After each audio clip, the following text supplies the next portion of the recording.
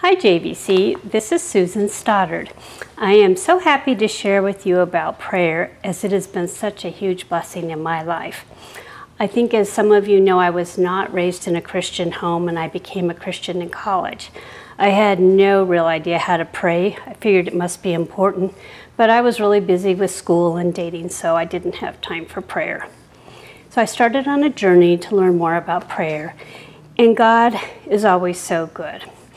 I finally kind of got serious about prayer when we had children because it frightened me that I didn't know how to raise children to be Christians since I had not come from a Christian home. So I thought, well, I better start praying about this. And God was so very patient with me, teaching me slowly and gently.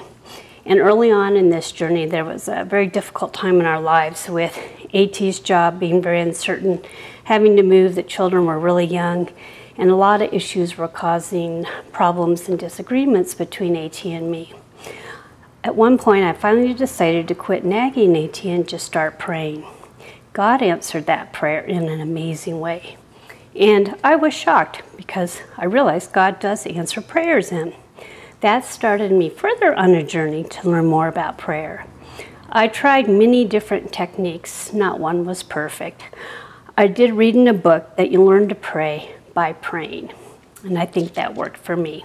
I don't have fancy words. I'm not a spiritual giant.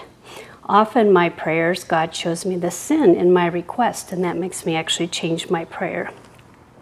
I don't do hours of praying, sometimes just a minute or two. I have found that I often pray really well when I'm walking because I'm so easily distracted. That helps me focus on praying. I also keep a prayer notebook as it helps me remember my prayer requests, and I can look back and see how the Lord has answered prayers. I often struggled in my life with trying to find time to pray, and I have to frequently remind myself, we always have time for what's important to us, and eating is important to me, and I rarely miss a meal. So why would I miss prayer if it is such a blessing in my life? When the children were really young, I was so busy I had a hard time finding the time to pray, so I started then what I called my toilet prayers. I don't like cleaning the bathroom, and I found that by praying for each child over a different fixture in the bathroom was a good way for me to pray and be consistent. As I continued on the journey, I started weekly intense couple hours of praying and reading scripture, and I was so blessed. But this was not real frequently. Some days I could only pray a minute or two. Over the years, God has answered prayers in so many ways that runs the gamut from being dramatic to simple yet profound. I will share a couple stories.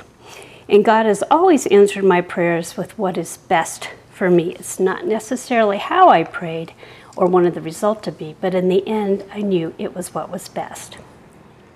A dramatic answer to prayer was after I became a believer for about 20 years, I had prayed for my parents' salvation. My mom was especially antagonistic to anything about God. She died when I was in my 30s, and I was very distraught, as all I could think of was that my mom was in hell. One night, I literally fell on my face in my closet and cried to God for help. God answered that prayer so instantly and profoundly. I cannot put it into words, but suddenly I was at peace. I had no assurance that she had accepted the Lord at the last minute or anything. I just had peace that my Heavenly Father loved me and I could trust Him. And I continued praying for my dad another 20 years or so until he died 8 years ago. And it was the same thing. I do have no assurance that he was saved, but I do have this peace that God gave me when my mom died, that He loved me and I could trust Him.